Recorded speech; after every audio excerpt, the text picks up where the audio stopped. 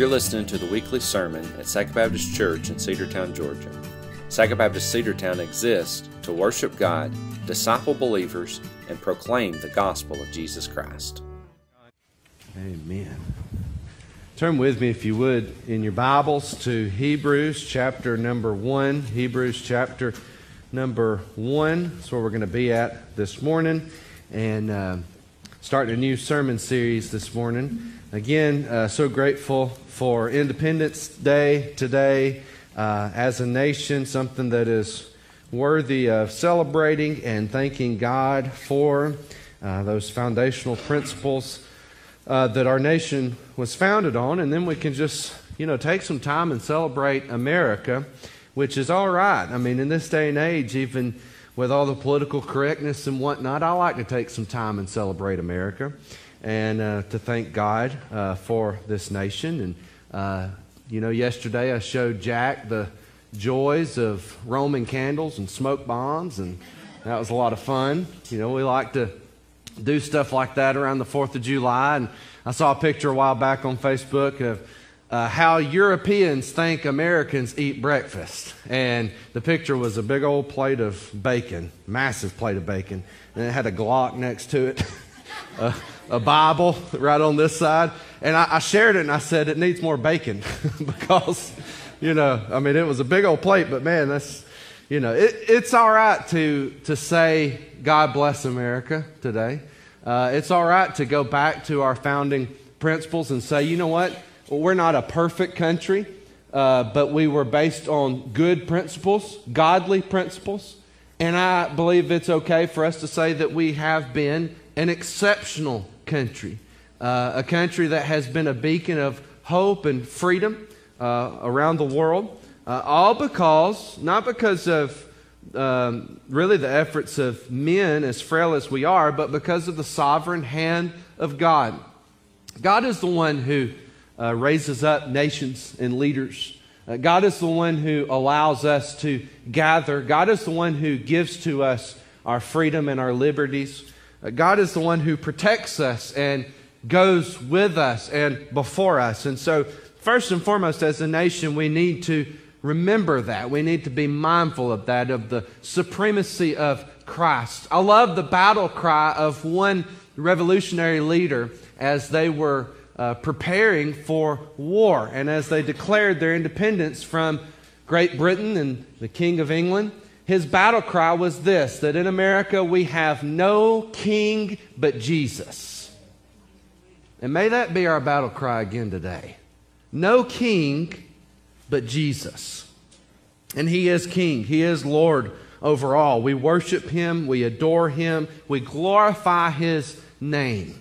And so that's why we want to really start a new series in the book of Hebrews.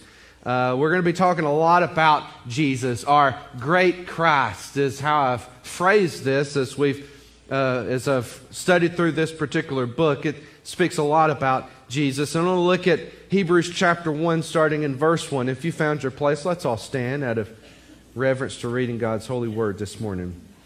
God, who at various times and in various ways spoke in time past to the fathers by the prophets, has in these last days spoken to us by His Son, whom He has appointed heir of all things, through whom also He made the worlds, who being the brightness of His glory, in the express image of His person, and upholding all things by the word of His power, when He had by Himself purged our sins, sat down at the right hand of the Majesty on high, having become so much better than the angels, as He has by inheritance obtained a more excellent name than they.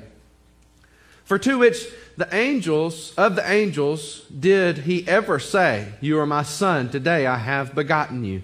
And again, I will be to him a father, and he shall be to me a son. But when He again brings the firstborn into the world, He says, Let all the angels of God worship Him. And of the angels, He says, who makes His angel spirits and His ministers a flame of fire. But to the Son, He says, Your throne, O God, is forever and ever. A scepter of righteousness is the scepter of Your kingdom. You have loved righteousness and hated lawlessness. Therefore God, your God, has anointed you with the oil of gladness more than your companions. And you, Lord, in the beginning laid the foundation of the earth, and the heavens are the work of your hands. They will perish, but you remain. And they will all grow old like a garment. Like a cloak you will fold them up, and they will be changed. But you are the same, and your years will not fail. Let's pray together. God, we come to you together today, and we thank you for your inerrant and inspired word. Lord, we thank you for the fact that there is nothing wrong with your word, that you are here with us even now, and you speak to us, Lord. God, I pray that you would move in our hearts. Help us, God, as a nation to turn back to you. Lord, to repent, to turn away from our sinful ways of idolatry, of materialism, of greed, of lust. Lord, all of the things that our flesh has allowed to take over in this day and age. There is a pandemic of sin in our nation. And God, we pray that you would forgive us, heal us, Lord. And Lord, we pray for revival in our lands. We pray for our leaders, that they would turn to you, God, that they would reject the principles of this world and instead embrace the principles of your holy word. Lord, your truth endures forever. And Lord, I pray that it would endure in our heart today, and that you would guide us into obedience. Help us to trust in you more, to worship Jesus more fervently, and to care for you and to love you with all of our heart. We ask these things in Jesus' name. Amen. Amen. You can be seated this morning. Starting a new study through the book of Hebrews, and it'll probably take us through at least the end of September, just depending on how the Lord leads. But I'm looking forward to preaching through this wonderful book. It's a book that is really all about Jesus and who He is. It's a Christ-exalting book, a wonderful summary of Christ. And, you know, the obvious question, I think, that has to be addressed with Hebrews is one that people have tried to address for years and years and years. Who exactly wrote the book of Hebrews? And many have given their thoughts over the years and have studied the question. Martin Luther believed that Paul wrote Hebrews, as did many people in church tradition. But he also suggested it may have been Apollos who was the author. There's a few reasons why some advocate for Paul as the writer. It's in line with church history. Many early church fathers like Clement and Origen, hundreds and hundreds of years ago, attributed the writing of the book of Hebrews to Paul. The sequence of books in early manuscripts, when historians look at how the manuscripts were organized, they were next to the book of Hebrews. The manuscripts for the book of Hebrews were next to some of the other Pauline writings as well, some of the letters that Paul himself wrote. Some of the language seems to be in line with Paul, the way that he wrote, the eloquence of his words. He uses some similar phrases that Paul used in other books as well. But then there's also some other things to consider, I think, too. The writer doesn't introduce himself. As we opened up the book of Hebrews, chapter 1, verse 1, there's not the usual introduction like we would see with typical letters that Paul wrote, Paul and others, but definitely Paul. He really also, there are some things that are in the book of Hebrews that are not characteristic of the writings of Paul. There's over 150 words in the book of Hebrews that are not utilized anywhere else in the New Testament. And so the book of Hebrews does in some ways stand alone as a unique book because there are plenty of words that are not utilized in other places.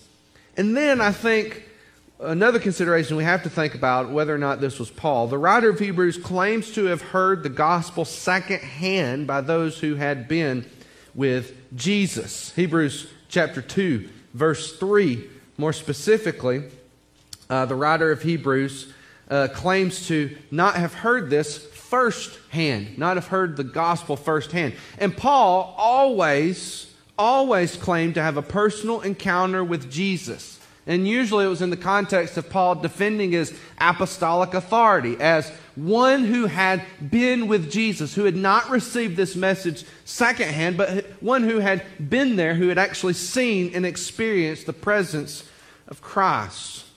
So who exactly wrote it? Honestly, I don't know. I don't know. All of that in many ways I think is a side note. I believe the true author of Hebrews is the Holy Spirit, as in any other passage of Scripture. God utilizes humans to pen these words down, and many times that is important to understand the context of what's being said and to whom it is being said. But I think in this case, the Lord just didn't want us to know exactly who the writer of the book of Hebrews is. I think He wants us to remind ourselves that the true author of Holy Scripture from Genesis to Revelation is the Holy Spirit Himself. If God wanted us to know, I think He would have told us. And so the focus is not on any one person, any human in all of his frailty. The focus is on Christ. It's a masterful and eloquent summary of the supremacy of Christ, of how Jesus reigns supreme over all, how He is greater than anything else in this world. And I do believe that it is inerrant, that it is inspired by our holy God, our holy and righteous God. So my main point this morning is Jesus is greater than we could ever imagine, and the Bible shows us who He is. Now, by the way, you don't necessarily have to know who the writer of Hebrews is to trust in the words that are written here in the book of Hebrews. There's lots of questions that we have about the Bible, that we have about particular passages of the Bible. We don't know exactly when the book of Job was written, for instance. We think it's the oldest story in the Bible, but we don't know a whole lot about many aspects of the book of Job. And yet, God still utilizes books like the book of Hebrews for His glorious purposes. We still have more manuscripts of the New Testament, with Hebrews included. We still have more manuscripts than other ancient documents that we trust in, that we read about all the time, other secular ancient documents. And so there are thousands more manuscripts that verify the existence, the validity of books like the book of Hebrews. And so we can trust it historically. We can trust it spiritually, that it is the Word of the living God. It is consistent with everything else that God has revealed in Scripture. And Hebrews is a wonderful, glorious summary of just how supreme Christ is. The fact that Jesus is greater than we could ever imagine. And we need to remind ourselves when we're pursuing this question of how do we describe Jesus, we need to root ourselves in the Word of God. Look to the Bible for us to understand exactly who Jesus is. The world has a lot of other definitions for Jesus. The world has a lot of other pictures of how they want to paint Jesus, of how they want Jesus to look. But Christian, when we are asked this question, how do you describe Jesus? We need to go directly to the Word of the living God. There are many things when people ask us about certain spiritual issues, when they ask about what's heaven going to be like, who is Jesus, what did Jesus come to do, what should we do as a church, how should the church exist today, how do we engage in politics, what would Jesus say about this, what would Jesus say about that. All of these questions, we ultimately need to search the Scriptures to answer these questions.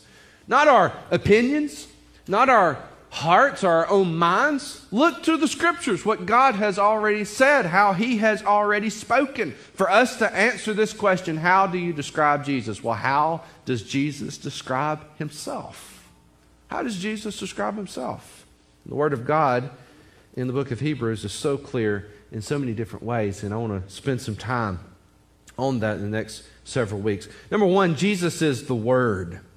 Jesus is the Word. Look with me in verse 2. God, who at various times, various ways, spoke in times in the past to the prophets, in verse 2, has in these last days spoken to us by His Son, whom He has appointed heir of all things. I think one of the most amazing things to me when I contemplate, when I think about the nature of God, is just how God has interacted with mankind. just how God has involved himself in the daily affairs of men. God could communicate in any way that he wanted to. He's God. He's sovereign. He's Lord over all. He could do whatever it is that he wanted to do, say whatever it is, however he wants to say it. He could simply make something appear in the clouds if he wanted to speak to us, if he wanted to show his sovereignty and communicate to us in a particular way. He could just make things happen if he wanted to. He could take a thought, he could just plant it in your mind if he wanted to do that. But the reality is, God chose to use words. And God continues to use words. This is something that's very important when we think about the nature of God and how he communicates to us, but then just how he has revealed himself. God chose to use words. Somebody said that to preach the gospel, use words if necessary. Can I tell you this? Words are necessary. They're necessary because God has spoken to us and revealed to us through his holy, inerrant, and inspired word. And in order for us to communicate this message to the outside world, listen, it matters how you live your life. It matters that you have a good Christian witness, but you must use words to communicate the gospel. Why? God used words. He has revealed it in his word. He has shown to us and described to us the very nature of who he is and the nature of salvation, how you come to him. Words are necessary. God chose to use that, and he continues to use words. God spoke this world into existence. Think about the very nature of that power and authority. The refrain that we hear over and over again in Genesis in the beginning is, "Then God said." Then God said, "Let there be light." Then God said, "Let us make man in our own image." Then God said, "Let the firmament be created, the heavens and the earth and the stars also." Then God said. God spoke to the prophets in the Old Testament. The writer of Hebrews acknowledges that in verse 1, who at various times and in various ways spoke in time past to the fathers by the prophets. Sometimes he spoke through a theophany. That's a $4 word, but it just really is God showing up in a burning bush. That's an example of a theophany, some sort of appearance, like what we see in the book of Daniel with Shadrach, Meshach, and Abednego. God has manifested himself in some sort of way as a theophany. Sometimes it was through a messenger angel that delivered a particular message when God spoke to the prophets of old. Sometimes God spoke through the writing on the wall, as we saw with Daniel as well. So that is how God spoke in the Old Testament. Spoke using words by the prophets. But then there's a shift, there's a change that takes place. During the time Jesus was on earth, God spoke through the person of Jesus Christ.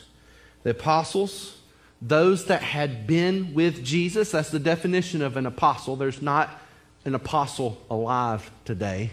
No matter what the claim is in some churches, there are no apostles. That's not a title. That's not a role in the church. The apostles are those that had literally been with Jesus. And they wrote it down under the inspiration of the Holy Spirit, especially with the 4 Gospels, Matthew, Mark, Luke, and John. They were inspired by the Holy Spirit because they had been with Jesus. They had walked with him. They had seen him. They had written these things down. And collectively, we have this gospel that's been passed down to us today. God speaks today primarily through his final and completed word. God speaks to us. He uses words even to this day. And that's important for us. It's important for us to be mindful of, to understand exactly what God does, how God speaks in many ways. But I want to tell you this, when the Bible speaks, God speaks. I've heard this said before, I've mentioned it before, that if you want to hear the Word of God, you should open up your Bible. If you want to hear the Word of God audibly, read your Bible out loud. And I think that's so true because when the Bible speaks, God speaks. John chapter 1, the Gospel of John tells us this. In the beginning was the Word. The Logos is the Greek term. The Word became flesh and dwelt among us. The Word was spoken through Jesus, and then the Word was recorded by the apostles. And it is final, it is complete. There is nothing we should add to or take away. God's Word, as Isaiah says, will endure forever and ever. And so as believers, we trust in this holy and inerrant Word. We don't worship this Bible, we worship the God of this Bible. And we lift Him up as He is revealed to us. The Word in John chapter 1 is referring both to the Bible and Jesus. Jesus is the fulfillment of the Word. The Word became flesh and dwelt among us. He is the personification of the Word. This is a major reason why I believe in cessationism, which just basically means that the giftings of the apostles were for the apostles. Does God speak today? Yes. But God doesn't speak through a secret prayer language or a secret spiritual language or through unknown tongues. God does speak, but it may be more accurate today to say that God has spoken and God continues to speak to this day. He speaks through the revelation of Jesus. He speaks through the proclamation of His Word. He speaks through the movement of His Holy Spirit. The Holy Spirit is still here to minister to us, to speak to us through His holy and inerrant Word. Listen, if we want to understand something about the book, why don't we go to the author? If you want the Word to be manifest in your heart, if you want to grow in your relationship with the Lord through reading and studying His Word, listen, you have the Holy Spirit as the author of this Word speaking to you as you study, as you go through and read His holy Word.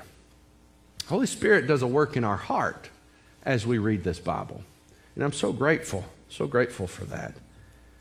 But it's obvious in Hebrews chapter 1 that God has spoken at various times in different ways. God spoke in the Old Testament through the prophets. He spoke in the Gospels through Jesus. He speaks to us today through the faith that Jude says is once and for all delivered to the saints. Once and for all. Meaning it's signed, it's done, it's sealed, it's no longer added to or taken away from. We have this Word that we have inherited by a work of the Holy Spirit. Jesus is the Word. And He is speaking to us as we read, as we study, as we grow in Christ's likeness and in grace. Jesus is also Creator God. Now I've got 5 points. More than my typical 3, but I'm going to move through these fairly quickly, I think. Jesus is Creator God. You know, some people really like Jesus. Even those that aren't believers, those that wouldn't identify as Christ followers or as Christians or as people who believe the Bible is an inerrant, inspired Word of God. There are people out there in the world who really like some aspects of Jesus. They like the things that He said about, peace, and the things that He has said about pursuing love and all of these things and grace and everything else. But whether or not they realize it, sometimes people demote Jesus in how they speak of Him. Even Christians, maybe sometimes we unknowingly or unwittingly, we demote who Jesus is, or we try to demote Him. It's easy to think about God the Father as Creator because the account of creation is at the very beginning of the Old Testament. It's the opening words of the Old Testament. Many, many years before Jesus personally came and dwelt among this earth. So it's easy to think about God the Father as Creator. But the Bible is abundantly clear that all 3 persons of the Trinity were there in creation. And Jesus is just as much Creator as the Father. Jesus is just as much Creator as the Spirit. Genesis, we read these words, "Let us make man in our own image." The word is the Hebrew term Elohim. And many times it is referring to God in a plural sense, not many gods, but this is what it means. It literally means this, that God is so immense, that God is so powerful, that it almost, He seems in one unit, he seems so voluminous that he could overtake anything and everything that would come in his path. Think of it along these lines of a massive army that has gathered together for battle and for war. Hundreds of men that are gathered together, and they're able to overpower their enemy. Why? Because they're so immense in their power. And when we talk about this massive army, it is one army made up of many people. But that's the picture of Elohim, that God is so immense in His power that He's voluminous in who He is, and He's able to overtake anything and everything that comes in His path. Let us make man in our own image, the Word says in Genesis. All three persons of the Trinity were there in creation. Now, this is something that is interesting for us to think about. It's not just in Genesis, but Colossians chapter 3 mentions that as well, Jesus being there in creation. Here in Hebrews, Jesus was present and active in creation. It says in verse 2, whom He has appointed heir of all things, through whom also He made the worlds. Talking about Jesus, who being the brightness of His glory and the express image of His person. Jesus is Creator God. Here's why that's important. If He wasn't Creator, then there was a time when Jesus was not. If Jesus is not Creator, then there was a time when Jesus Himself was created. And if the Son was created by the Father, then it would mean that the Son is less than the Father. But we need to remind ourselves of this. Jesus was crucified by the religious elite of His day for a specific reason. And it was really the reason of blasphemy. Jesus came and dwelt among us, and Jesus taught, and He lived a good and perfect and sinless life. But Jesus also made this radical claim that the religious elite really didn't like. Jesus says, I am that I am. Jesus identified as God. And the religious elite, obviously, didn't like that. Jesus' own claim was that He wasn't just a good prophet or teacher. Jesus' own claim out of His own mouth, those words that were spoken, that were recorded by the apostles, Jesus Himself said, I am God. Jesus is Creator God. We can take the whole story of Scripture, we can take it for what it is and what it says. This is who Jesus is. Thirdly, Jesus is all-powerful. Not only did He create the world, but He sustains it by His powerful hand. Now, I love the song that we just sang before I got up here to preach, because it summarizes that so well. That He's the creator and the sustainer of the universe. John Chrysostom said this about this passage. He said, here the Son acts by word for, says he, upholding all things, that is, governing. Christ holds together what would fall to pieces. For to hold the world together is no less than to make it greater, if one must say a strange thing. For the one is to bring forth something out of things which are not. But the other, when things have been made, are about to fall into non-existence, is to hold and fasten them together, utterly at variance as they are with each other. This is indeed great and wonderful, and a certain proof of exceeding power. Here's what he says when he's talking about this passage. Not only did Jesus create all of these things, not only did He put all of these things into existence, listen, He fastened them together, and Jesus continues by His sovereign and powerful hand hold all things in the universe together. Literally, if it wasn't for the hands of Jesus, everything that you and I experience would fall into non-existence. Everything that we see, this universe, this world, everything that keeps spinning just as He says it should spin, it would literally fall into oblivion had it not been for the sovereign hand of God. He holds it all together. He fastens it all together. He keeps it. He sustains it just as He wants to do. Man, what power is that?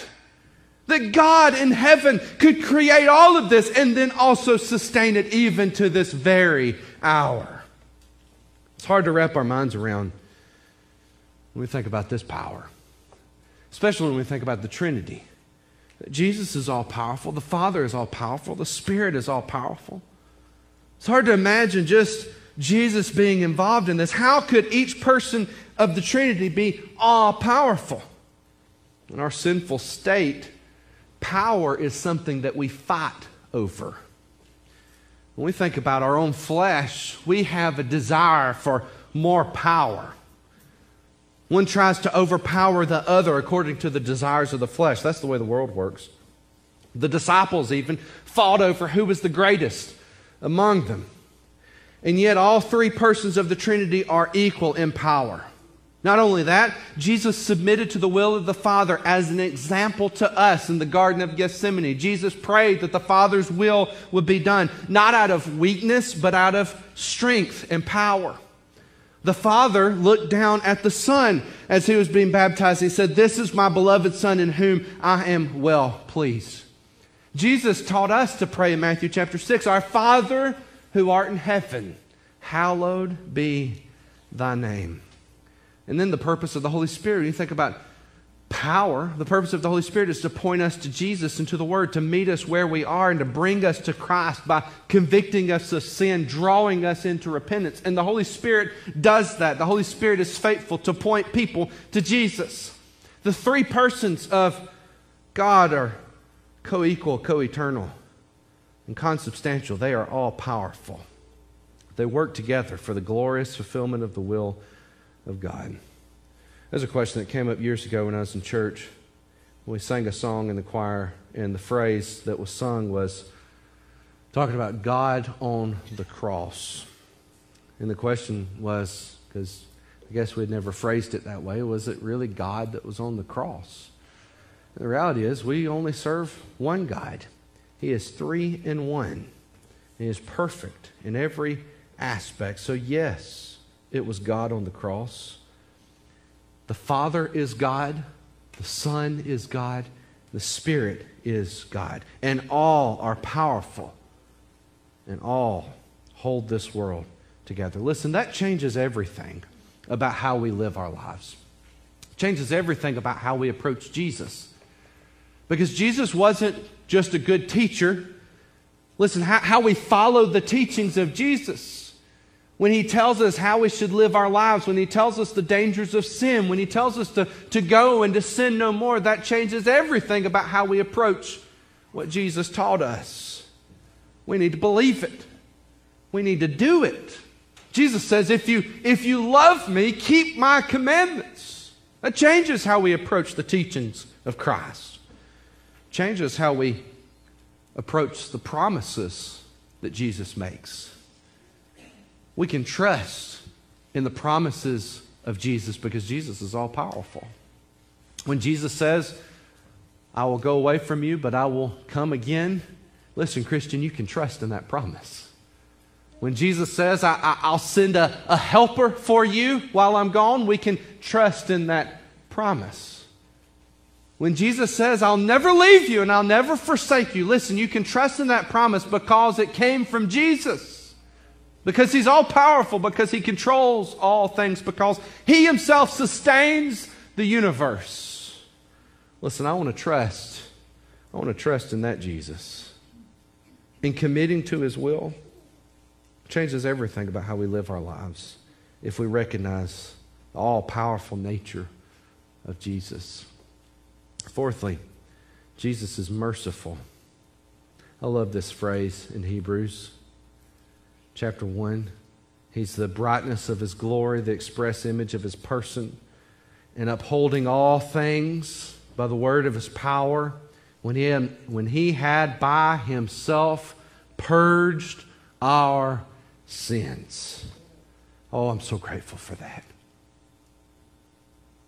Here's the reality. God is just. God is righteous. There is nothing in God that is imperfect. He is perfect. Listen, if there's a preacher on TV or somebody that you watch or listen to on the radio and they don't preach that God is righteous. They don't preach about the wrath of God, the justice of God. Listen, turn it off. Because that's who God is. God is perfect. He is just. He is righteous. Our sin deserves the wrath of God. Now we need to really remind ourselves of this. Wrap your mind and your heart around this. That our sin deserves the wrath of God. If somebody killed somebody that you love, a murderer, killed someone that you love, and the killer was allowed to go free and to live his life freely and never be arrested, never face his day in court, that would be a travesty of justice. And every one of us would recognize it as such. And here's the reality. Our sin is so offensive to our righteous God that it is punishable by death. What does the Bible tell us? The wages of sin is death. All of our sin is so offensive to God. It's such an injustice against the righteousness of God. It is, in many ways, a travesty of justice if that wrath is not executed on the sinner. Our sin is so offensive to the righteousness of God. But here's the wonderful, glorious message of the gospel. He who knew no sin became sin for us. Jesus is merciful.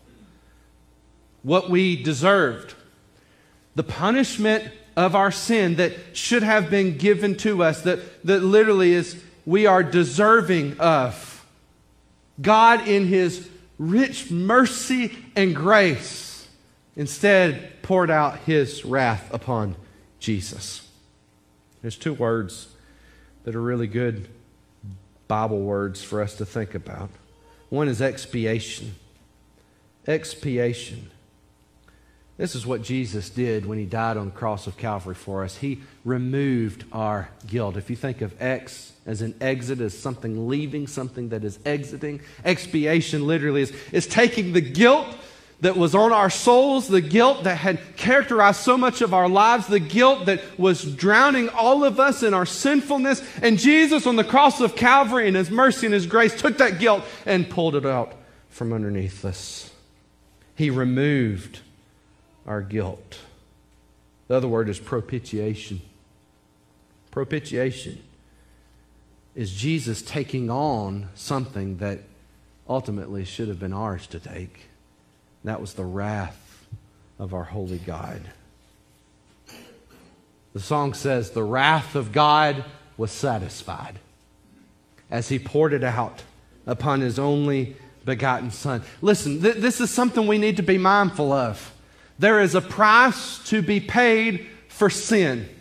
Sin is not something that we play around with. Sin is not something that has no effect on our lives or has no effect on the lives of other people around us. Listen, sin is costly and sin is deadly. The wages of our sin is death.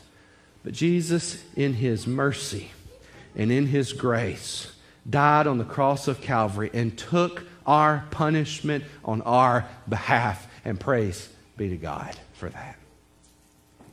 Jesus is merciful. Kevin DeYoung said, as he was preaching on this, propitiation is used in the New Testament to describe the pacifying, placating, or appeasing of God's wrath. Justice must be carried out. God is righteous and just in all things, but He is also merciful. Mercy is taking the punishment that you and I deserved. Mercy is Jesus stepping in and saying, I'll pay the price for their sins. Mercy is Jesus stepping in and saying, put it on my account. I'll die. I'll take the punishment. Aren't you thankful that Jesus is merciful? The express image of His person, upholding all things by His word of His power, when He had by Himself purged our sins. Lastly, Jesus is greater. He sat down at the right hand of the Majesty on high, having become so much better than the angels, as he has by inheritance obtained a more excellent name than they. I want to close with this. Everything that we experience in this world, everything that we see, everything that we go through, sometimes it's so immense, it's so overwhelming, that we just can't even wrap our minds around how great this thing is. Good or bad, sometimes it's just massive, and it's hard to deal with, and it's something that we cannot control ourselves. There are things that are beyond our control as humans, things that we just can't wrap our minds around, things that we just don't have any say-so in how this goes in our life. Circumstances that are greater than ourselves, problems, issues of sin that are greater than ourselves. I'm reminded just how finite we are, just how feeble we are. Listen, even with all of the advances in medical technology, even with everything that we've done to try to extend life as far as we possibly can, to live happy and healthy and whole lives, even with all the technological advancements in the world, listen, there will come a day when you will die, when all of this will end, and there's nothing that we can do about it. It seems something so great to us, something that we can't really overcome ourselves. And there are issues that you probably sit back and you think about, with all of the things that we have at our disposal, with all of the advances in technology, there are some things that we just simply cannot control. The weather outside, we can't control it, especially in the South and in the summertime. There's not much you can do about those things. There are issues in your life that are insurmountable. Problems that exist that you just can't control. They're greater than anything you could ever do. But can I tell you this? His word is true. Jesus is greater than all those things. He's greater than your problems. He's greater than your circumstances. Man, could you imagine right now if an angel just came and communicated to us, showed up in the middle of our worship service, and could you imagine just how in awe we would be of some sort of angelic being like that? And Hebrews tells us plainly that Jesus is so much greater than any of those angels. Matter of fact, they're there to worship Him. They're there to glorify Him. Hebrews chapter 1, what we've just read, really points to the fact that the Son is to be exalted above the angels. Even angelic beings, things of heaven that are hard to wrap our minds around. Listen, Jesus is so much greater. I love when he quotes the Old Testament here in verse 10. You, Lord, in the beginning laid the foundation of the earth, and the heavens are the work of your hands. As immense as those things are, he says this, they will perish, but you remain. As immense and as powerful and as great as all of creation is, one day those things will come to an end. But Jesus will always be greater. Would you trust in Him today? Let's pray together. God, we thank You for who You are. Lord, we thank You for Your word, first and foremost, that You have revealed who You are to us. And God, You speak to us even right now through Your word, and I pray that You would do a work in our heart as we respond in obedience to Your word. Help us, God, no matter what we're facing, however immense, however great it may seem. Help us to be mindful of this fact that You are greater than all of those things.